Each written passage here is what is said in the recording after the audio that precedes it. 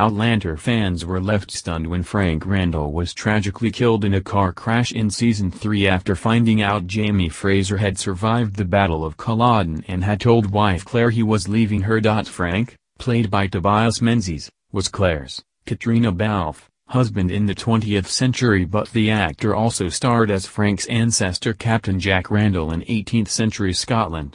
While Captain Jack was killed on the field in the Battle of Culloden, Frank didn't die until the third season of Outlander, and it had quite an impact on both Claire and daughter Brianna Fraser, Sophie Skelton.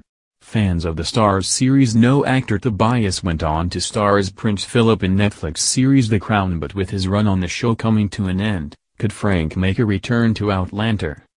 Yes, Frank was seen lying dead on a slab in a mortuary, but this is Outlander and stranger things have happened, like Galis Duncan, Lotte Verbeek, seemingly returning from the dead. So it is possible for Frank to make a return or even a cameo in a flashback about Claire and Brianna's time in the 20th century. There's also the possibility that if Brianna and Roger Mackenzie, Richard Rankin, return to the future, they could end up in a time where Frank is still alive. Speaking about the possibility of returning to Outlander after his exit in 2017, actor Tobias didn't rule it out. He told Town & Country, "There's no plans for it. I don't know. I guess in a show that involves time travel, you can never say never."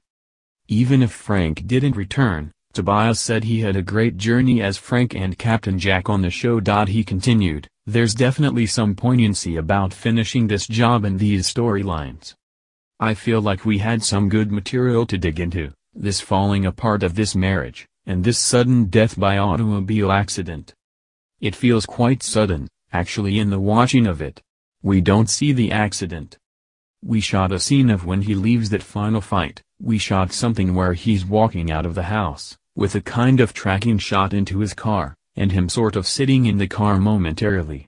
Tobias insisted it would help the intrigue of what happened, but it could also leave the door open for his return. Like Brianna returning to the 18th century to warn Claire and Jamie, Sam Heughan, of the house fire they supposedly die in, could she try to prevent her father's death too? The actor continued, "It felt very kind of jumped. He walks out and the next thing he's on a slab.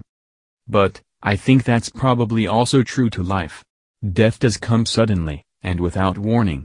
Meanwhile, one fan thinks they have worked out why Frank sees Jamie's ghost in the first episode of Outlander.